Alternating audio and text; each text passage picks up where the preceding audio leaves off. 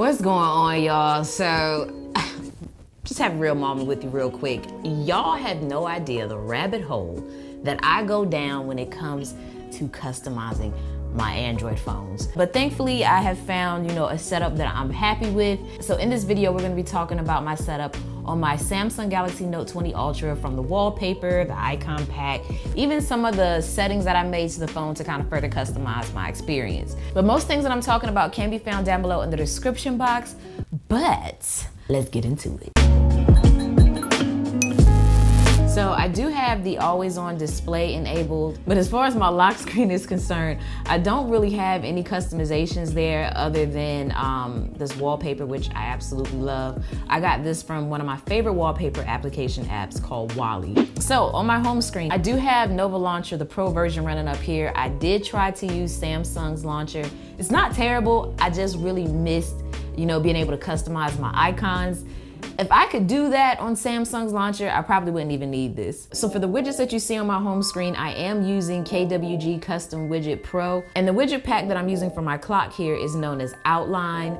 And the one beneath that is known as Instinct. Now, I did customize this particular widget pack here because it contains some other things in it that I didn't want. And then beneath that, I have my icon pack, which is known as Nexa Icon Pack. So if you're curious about some of the changes that I made within Nova Launcher, let's talk about that real quick. Now, I did lock my home screen because I kept deleting stuff by accident. So let me just turn that off real quick. So these are some of the settings that I had for the home screen, such as the desktop grid. And then in terms of my icon look, I did, make the icons larger, turn off the labels. You also notice that I hid the navigation bar at the top of the screen. I hid my dock, so I don't have that down there. And I do have it set up so that if I swipe up, it pulls up my app drawer, and then I customized the background in this to be black. I also enabled some gestures on my icons. So for example, if I swipe up on my camera app here, it'll go ahead and launch my gallery. I was taking some sample photos there. And then the other gesture that I enable is for this folder here, so that if I swipe up, it instantly launches Instagram. And if you're not following me up there, you can go ahead and feel free to do so. TECHME0UT.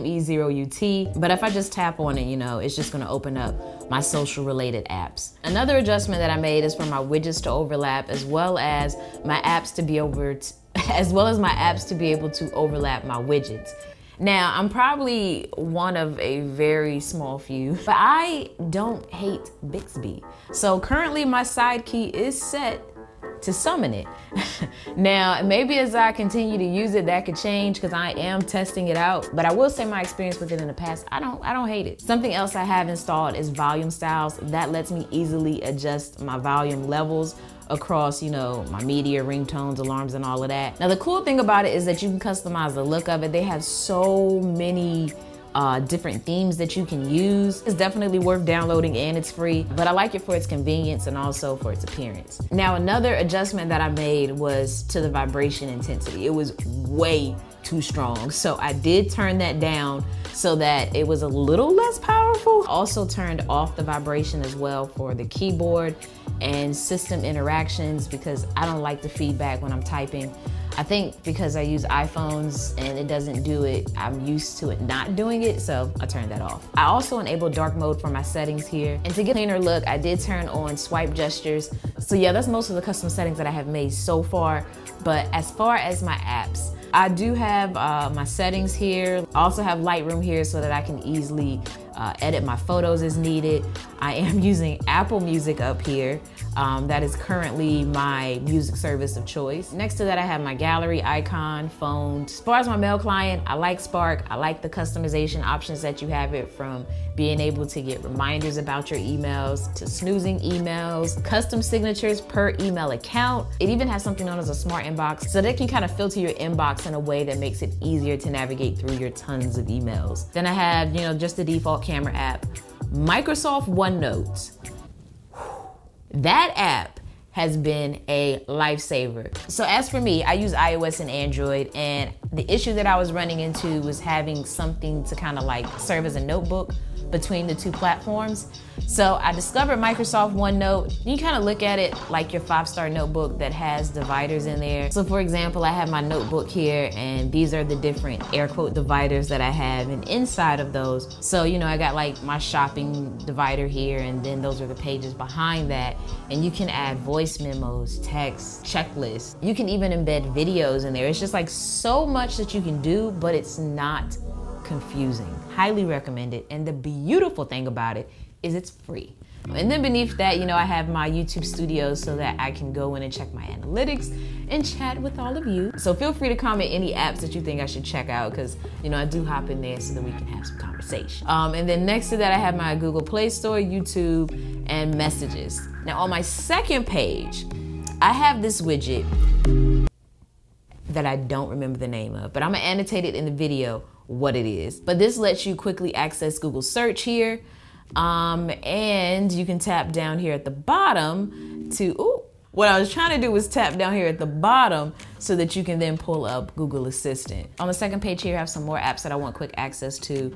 This one is my wallpaper app. Like, this is the type of app that I just get carried away on. Like, I'm scared to almost look in here now because I just go down a serious rabbit hole of just looking at wallpapers. They have so many and they all look so good. You can break it down into categories.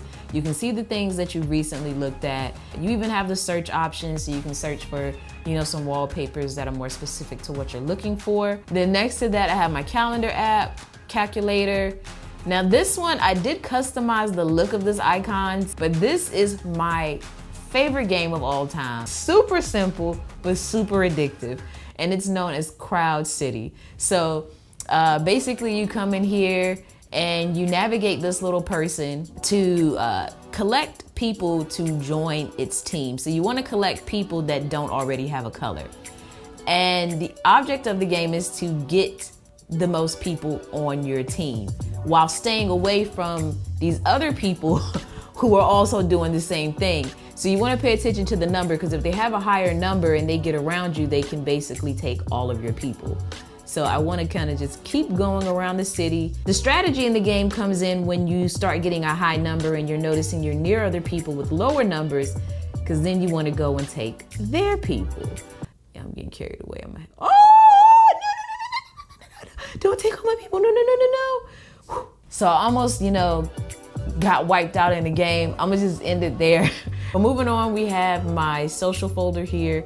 I have keep notes. Why is that in there? I gotta move that anyway. And then I have Twitter.